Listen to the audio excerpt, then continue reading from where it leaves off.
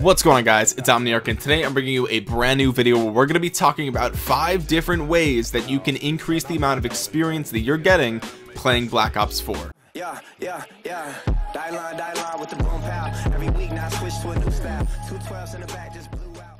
Now, at the time of recording this video, I'm actually first prestige level 20, which I know is not very high considering a lot of people on YouTube are pushing 8th, 9th prestige already. It's absolutely insane. I do work, I do have other things going on, plus editing YouTube videos and all this other stuff, and Call of Duty is not the only game I play. So considering the amount of time that I've put into Call of Duty Black Ops 4, I think being first prestige level 20 is pretty good already. So I wanted to talk to you guys a little bit about how you can actually get the most experience out of your playtime, right? The most experience per hour is how we're going to talk about it, or experience per minute, or experience per unit of time. Now, the first way is the most simple way. This is guaranteed to double the amount of experience that you get, which is to get double XP codes. Now, I actually made an entire video about this already, talking about the Monster Energy promotion, but real quick, just to summarize it, if you guys don't want to watch, you can actually click somewhere above me and watch that entire video. Highly recommend it because I go more in depth. But basically, depending on which monster products you're purchasing, you'll get a code that you can input on callofduty.com/monsterenergy, and you'll get a certain amount of experience based on whatever product you happen to buy. Now, on top of this, there's also a promotion going on with Pringles Mega Stack, I believe. If you buy the mega cans, you get I think 15 minutes or 30 minutes of double XP time as well. That process is a lot more of a hassle, and I think maybe you guys probably don't like Pringles as much as Monster, but who am I to judge? You guys can go ahead and look up that promotion as well. You have to keep a copy of your receipt, and you have to go on, well, I don't know the company that owns Pringles. I think it's like Kellogg's or some random like big food company.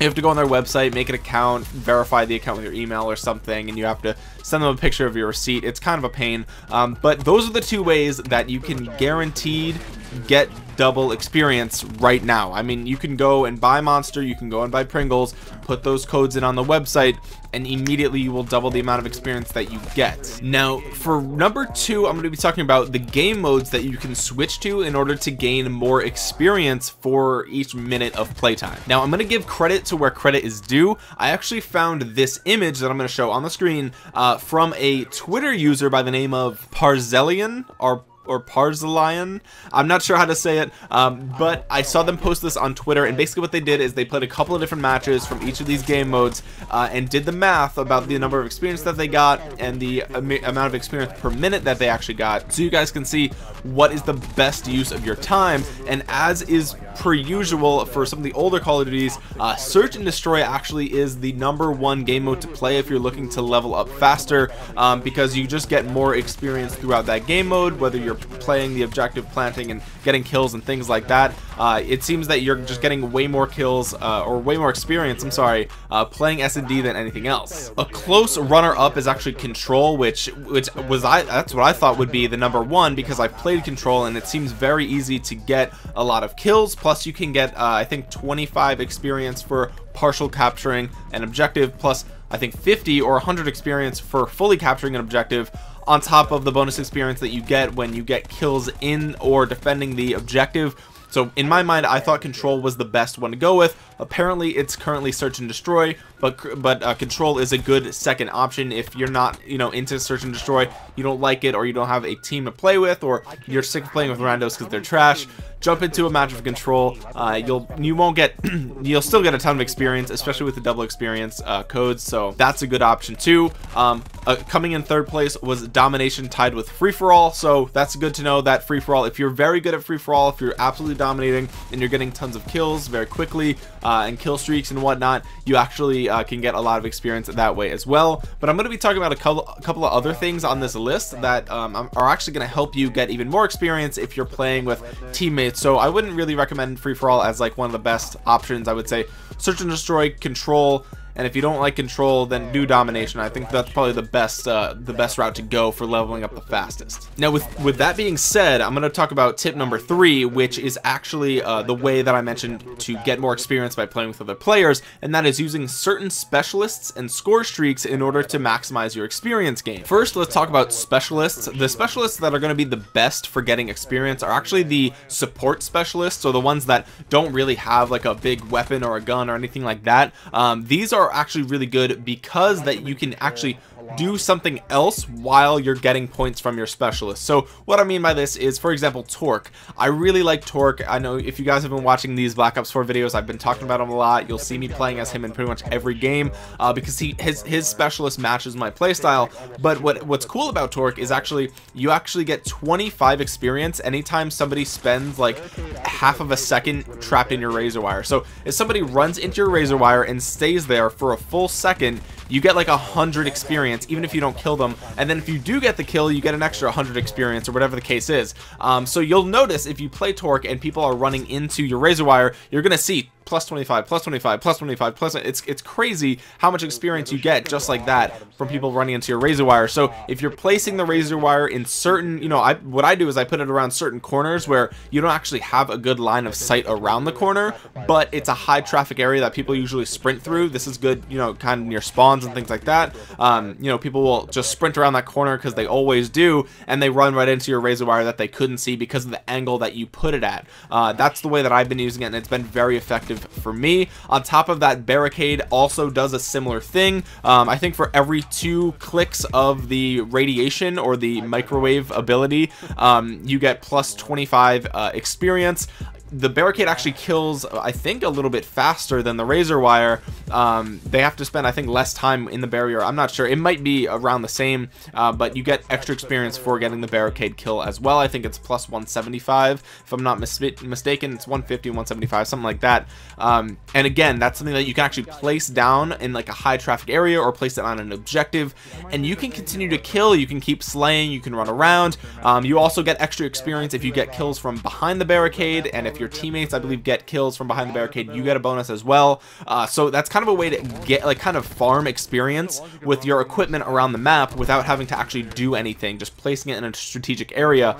On top of that, let's talk about Crash. The assault pack that Crash can drop, actually when teammates pick that up and they get kills with it, you get bonus experience for helping with that kill, which is really awesome. Another thing is Recon. Using Recon's deployable sensor dart, if your teammates get kills, or if you get kills when the enemy was within that sensor dart, you gain bonus experience. And I think the same is true for the vision pulse as well, because you're actually pulsing for the entire team. So when anybody gets a kill after your vision pulse, you gain a little bit of extra experience as well. Now, of course, there's other specialists that you know, can get you experience very easily. These are just 3 that I know off the top of my head are very easy to get extra experience with, especially if you're playing with other players, because you know, you're getting bonus experience because other people are benefiting from what you're doing, and that's the whole point, is that the more people you have getting you experience, the more experience you're gonna get, especially if you have that double experience that I talked about from tip number 1. As for score streaks, it's pretty straightforward. I would say just use the UAV, counter UAV, and then whatever third kill streak is that you want and that you can actually get during a game in a reasonable amount of kills. So I would say, you know, if you're confident that you can get the strike team or the Thresher or the drone squad or something like that, then go ahead and use those because they kind of just do their own thing. Same with the attack helicopter or stuff like that. But if you're not really confident and you're getting those kills, then just go with the care package because you'll get something out of it. Worst case scenario, it's a UAV or counter UAV. Best case scenario, it's something that really pulls in the kills. And the reason that you want to use the UAV and counter UAV is pretty straightforward, especially in the game modes where you have other teammates. Really, this is the time where it shines the most, because anytime that a teammate gets a kill while you have a UAV or counter UAV up in the air, you actually gain bonus experience for that. So every kill that happens on your team, you're actually getting experience from that. So it's really good to just help out the rest of the team, and because they're getting kills off of something that you help them with, you gain the experience as well. So as you can see with this specialist and the score streaks, we're kind of trying to use things that help us farm in experience from things that other people are doing. We're kind of outsourcing the experience gain to other players, because if everybody is doing well, then you're going to be getting all this experience from, you know, your razor wire and your kill streaks and everything like that, and it all really does add up at the end. The next thing I'm going to be talking about, I think this is tip number 4. I'm starting to lose track. This tip number 4 is getting headshots. Now, I also made a video about this, and getting headshots in this game, actually, if you go to the, you know, the after action report and you look at your medals and you look at your headshot medals, every single headshot gives you 100 experience. So that means not only are you grinding for your camos, grinding for that dark matter camo, but you're also getting extra experience for getting those headshots. You're actually being rewarded and leveling up faster by getting kills with headshots, as opposed to just a regular body shot or a regular spray and pray. Again, as I mentioned before, I do have a video up on my channel talking about how you can get even more headshots in Call of Duty Black Ops 4. So if you guys are struggling getting those camos, or if you just want to hear what I have to say, some extra tips that maybe you're not utilizing or maybe you didn't think of, go check that video out. It's a pretty quick video, and it'll talk about pretty much every way that you can use to gain some more headshots. And of course, people are commenting down below on that video their favorite ways that they get headshots as well. I just thought that was really cool when I saw the after action report and it said times 11, and I was like, oh, I got 11 headshots, and when I highlighted it said 100 experience, and I was like, oh, that's awesome. I just got over 1,000 experience in one game just because I was getting headshots, just because I was getting kills that I was gonna get anyway, working towards my camos. Really, really cool. So I'm glad to see that. That's a little, you know, secret tip basically. If you guys didn't know, you got extra experience for those headshot kills, maybe it'll motivate you to go ahead and go towards that dark matter, or even just go for gold on your favorite guns, things like that. And the fifth and final tip kind of piggybacks off of the headshot medals, and that is different challenges, like career challenges, prestige challenges, gun challenges, things like that. You know, you want to be prestiging every single weapon that you reach max level with pretty much as soon as you get it to that level. I know a lot of guns you get a very good attachment after you've got it to max level, like the operator attachment or whatever that's called. Yeah, the operator mod. You get that when you have a maxed level weapon like the swordfish or whatever the case is. But I would like to mention that getting those weapon, when you unlock different attachments for weapons, that actually is because you're leveling up the weapon, and when you reach that level, you gain extra experience for that. So unlocking different things for weapons gets you more experience. Of course, the standard challenges get you more experience, and some of them are incredibly easy, but if you don't know about them, you'll never do them. Like, some of the challenges are get X amount of kills while laying down, or get X amount of kills while crouched, and a lot of times people are just running, gunning, jumping around, sliding, things like that, and they're not just laying down and getting a kill, and you might not know that you could get extra experience for just, you know, instead of standing in the corner and getting the kill, just crouch in the corner and get the kill, and that'll count towards a challenge that's going to get you bonus experience. And a lot of these things, like I said, go through and look at some of these challenges. They're very, very easy. A lot of these are very easy challenges that you can get done, and you'll be increasing the amount of experience that you get every single game that you play. Not to mention, if you take all 5 of these tips and use them together, you know, like every game that you jump in, let's say you use a gun that you haven't used before to level it up, you get headshots with it, so that way you can unlock camos and also get the bonus experience with double XP on playing a certain game mode where you're going to be getting the most amount of XP per minute. You know, of course, except for Search and Destroy, you obviously can't really grind kills on Search and Destroy, but regardless, playing like Control or something like that, using all of these tips, you're gonna level up way faster using these tips. Now, I know not everyone has access to maybe double XP codes. If you're outside of the United States, I think the Monster Energy promotion is only in the United States. So for your country, there might be either a different promotion, or you can actually buy the monster on like eBay or something. I know that's kind of crazy, but I've actually seen comments on YouTube of people saying that they've done that and it does work for them, so you can give that a try.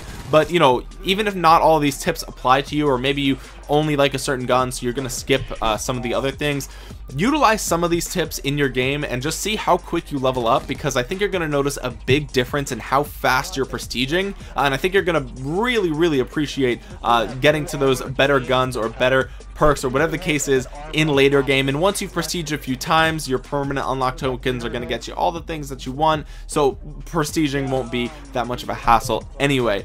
With that being said, that's pretty much the video, guys. I just want to let you know that my ebook is no longer free. It's up on Amazon, link in the description, for $2.99 if you want to actually download the book and support me. I actually do get a decent amount of that revenue, so I'd really appreciate that. You could also buy the paperback book.